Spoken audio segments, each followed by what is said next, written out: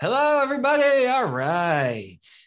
We're back for another Ex-Neville mod You discussion have with to do this Cecilia. this special hello. Those got voted in. Oh yeah, the 40-second hello. Yeah. Hello. Um, Maybe we'll get to that. This is going to be a brief convo with Cecilia today. I thought we'd have Cecilia on because we've been discussing on my channel a lot about persistency. If you're unfamiliar with Cecilia Hendricks, she's got a great YouTube channel and podcast. And her moniker, is that the right word? I think Unleashing so. Happiness is the name of Cecilia's, the name of your podcast, right? And your YouTube And channel. YouTube, yeah. Yeah. Not Unleashing everywhere. Happiness. Cecilia explains. Cecilia was I would call her the chief Neville subreddit moderator for a while, and explains Neville's philosophy and approach better than most, and certainly more uniquely than most. You can look at some of our previous conversations. I'll put the link below and above. But I thought that I would have her on just to briefly discuss a little bit about persistency, and what that means to her, what that meant perhaps to Neville, and just how we can more successfully persist in the wanted state, the desired, fulfilled state, as opposed to the undesired state. Because inadvertently, almost all of us, at least from time to time, tend to hang out and persist in the unwanted state as opposed to the fulfilled desired state. So Cecilia, thanks again for joining us. And yeah, I'm just curious your initial take on what we've been talking about recently in terms of persistence and states. Yeah. So one, I have to say I'm always watching your content as well. And I have recently noticed the persistency conversation. And I was like, holy cow, that's absolutely amazing. I think it's a spot where people don't realize or they don't want to be honest in what they're persisting in. And a lot of times, and I know I did this for myself, where I would think that I was persisting in a state that I wanted, and you can be using like affirmations or trying to use like a certain technique against, a state. But if you're using it against what you don't want, and this is what Neville talks about, you're really just confirming to yourself that it's still there. So you're more focusing on a problem instead of persisting in, like what you said, the wanted state, like your desired outcome, result, whatever you want to call it. And I find this even with folks that I talk to. And one of the things that I notice, and I don't know if you have as well, but I can explain it to somebody and say, well, are you considering like really where your focus is? And it's not about not talking about it, right? Like I hate when people are like, well, you're not allowed to talk about the conditions because, well, no, if you're still thinking about them, you talking about them is not going to change what state you're dwelling in, right? So if you're still looking at it as this like problem that you want to talk about and you need to talk about these conditions and you want to spit that out, well, that's the state that you're dwelling in. That's actually where you're persisting. Where I have found the things that I've been able to shift, my desire to talk about them is in a whole new light. So if I was looking, for an example, like, well, the SP stuff that I know you've been doing a lot in lately. If I want to tell somebody, well, I keep saying that he's obsessed with me, but every time that I open my phone, I'm still blocked on Snapchat.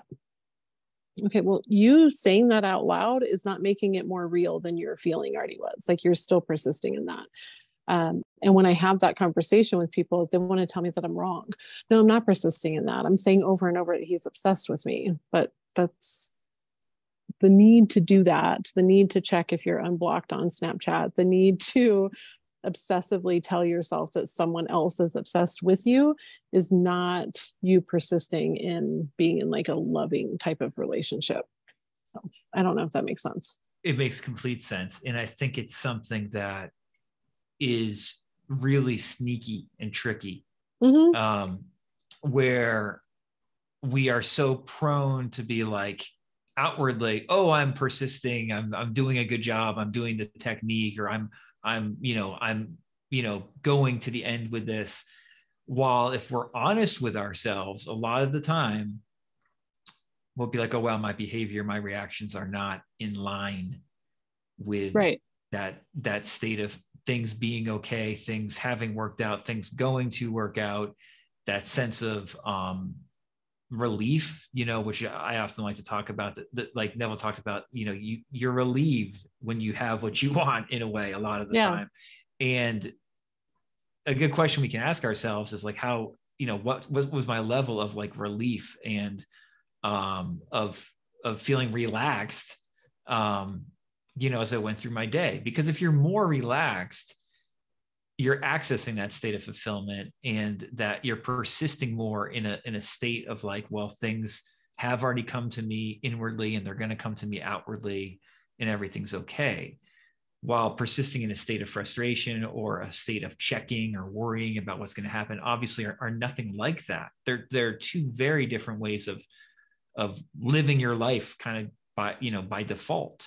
And I think that almost all of us, we get stuck living this more worrisome and anxious default level of behavior as we go through the day, even though we don't mean to.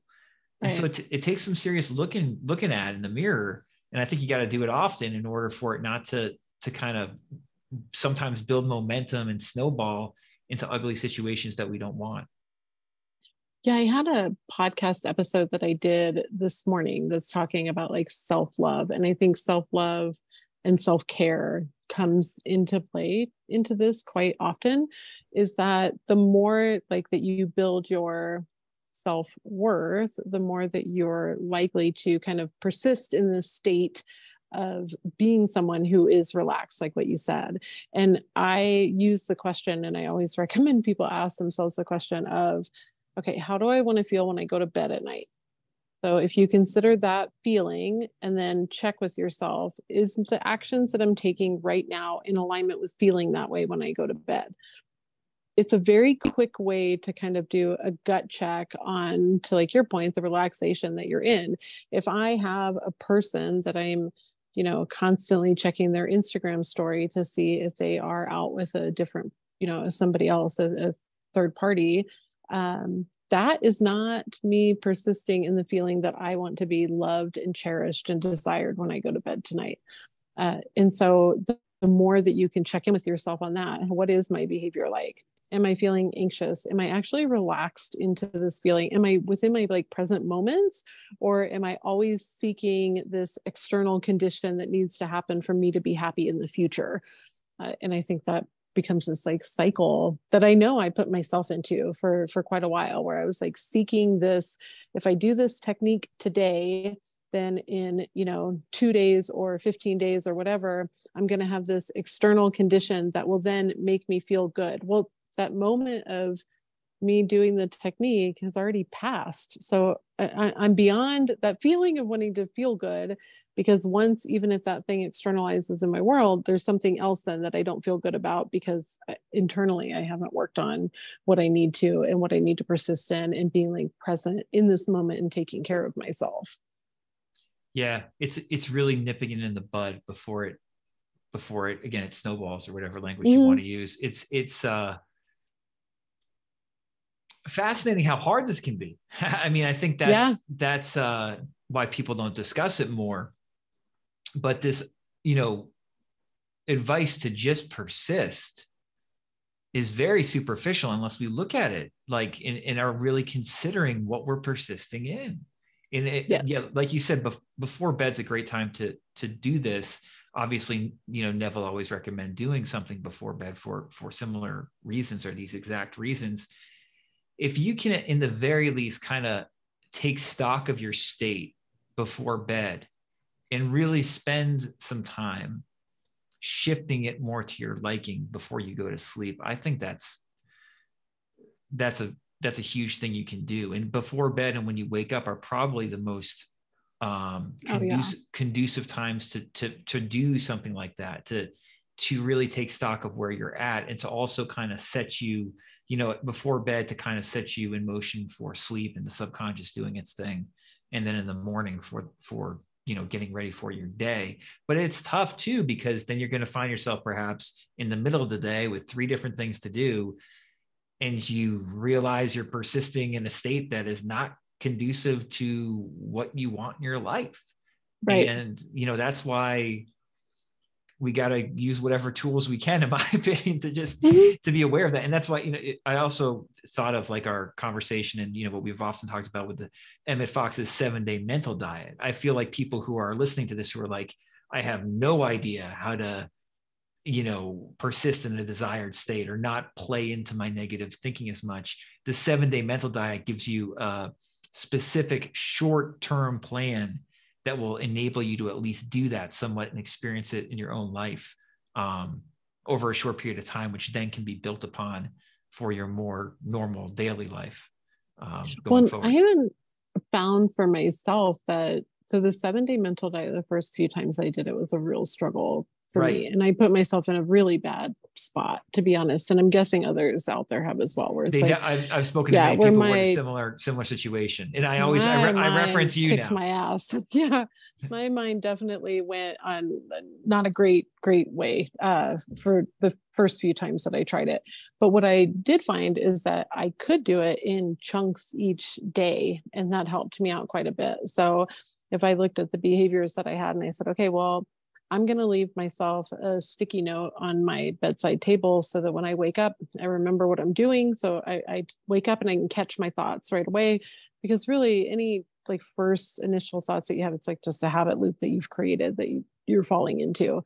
And so if you grab that note, you start to take a look at it. And then I would say, okay, so I'm going to go ahead and I'm going to focus on this until 10 a.m. Now, mind you, I wake up at like 4 o'clock in the morning. So, from then to 10 a.m. is a good stretch of time. Then when I hit 10 a.m., I could say, okay, well, I'm going to do it from 10 to 12. I'm going to do it until I hit lunch.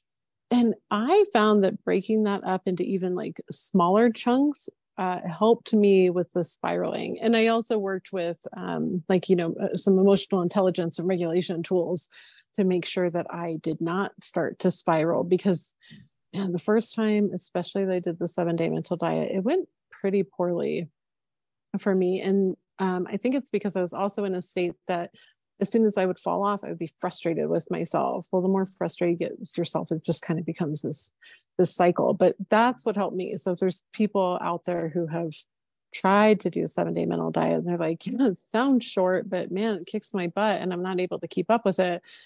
Taking a look at it in even like smaller chunks, even an hour at a time, you Yeah. can start to see some pretty drastic changes. That's great advice. We'll have to revisit that. Or I hope have you done a podcast episode or a video about that, doing I it have and not. chunking it? I'm sure people would Mm-mm. like to hear that, because that's a great idea, is to chunk it. I've given the advice before of like, yeah, just focus on like the day. Don't think of it as Yeah. a 7-day man. But that's even better what you're saying. Like if you just feel like it's just your mind just gets so reactive over the course of the day, and like the idea of doing it even for a whole day seems like too much, try to do it for an hour or 2 or 3 Mm-hmm. hours and see what happens. And again, I know you're a master talking about habit looping. You're habit looping by doing that. And Right. by giving yourself that flexibility, you're doing something. And reactivity is a habit loop. So how reactive we are to our thoughts is something that we can work with if we believe we can work with it. And if it involves just doing it for 2 hours a day as opposed to a day or 7 days even, it's something. And that's something that you Yeah. can work on. I know you give the example of like getting up and then not checking your phone, but it also could be like, well, make it a habit to when you get up, if you get up at 6 a.m., try to make it till 8 a.m.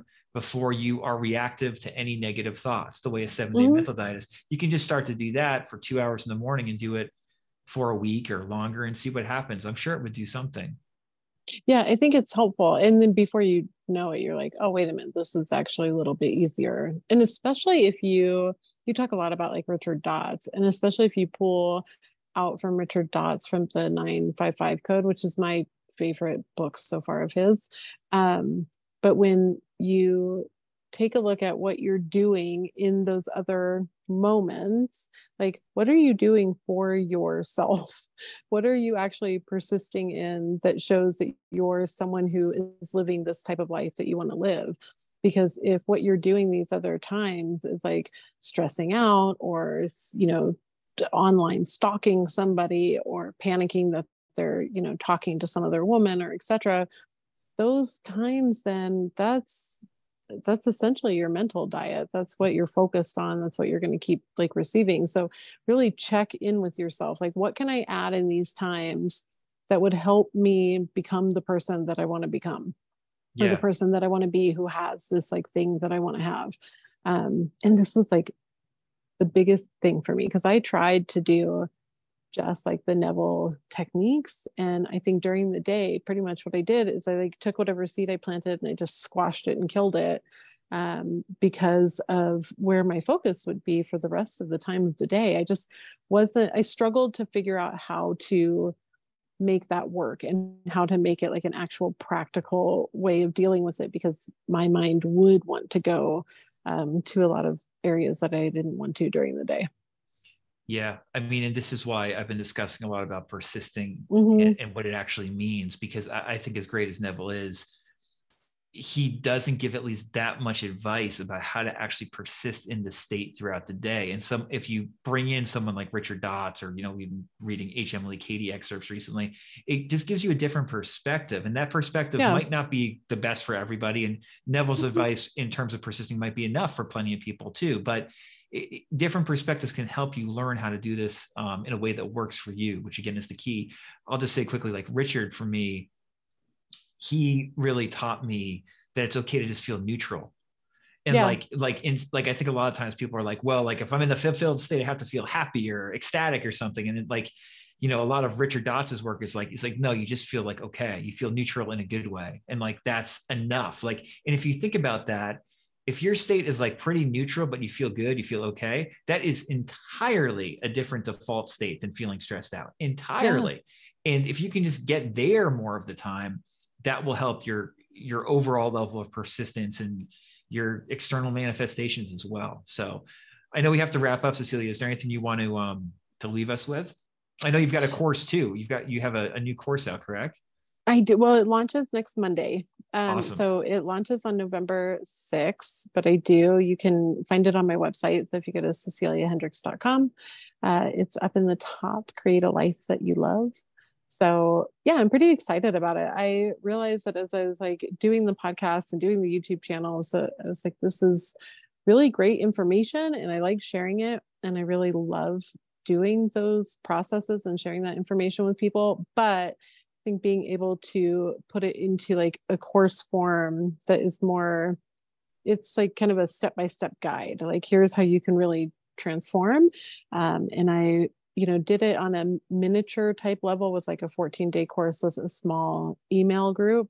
And just like the people who did the course, like the feedback that I got from it was remarkable. So it was really good to hear, because this is the process that I took, and I took a long time to figure it out, to do for myself, to start having the successes that I have now. And so it was fun to put it together. It was kind of fun to see the process of it. But yeah, so that launches next Monday, November 6th. That's fantastic. And yeah, I suggest people take a look at that. We'll put a link below to the course. Thank you. I'm sure that, like you said, having it laid out in a course form is going to be extremely helpful for a lot of people, because as we all know, when we go on YouTube or anywhere, there's so much stuff. And if you have someone kind of directing you in course form, it often has a much more profound effect.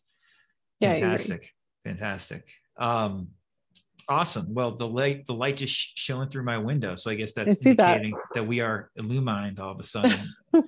And thank you for joining us. And any questions for Cecilia or myself, you can reach us on our channels or on our websites. And until next time, everybody be well. Bye-bye.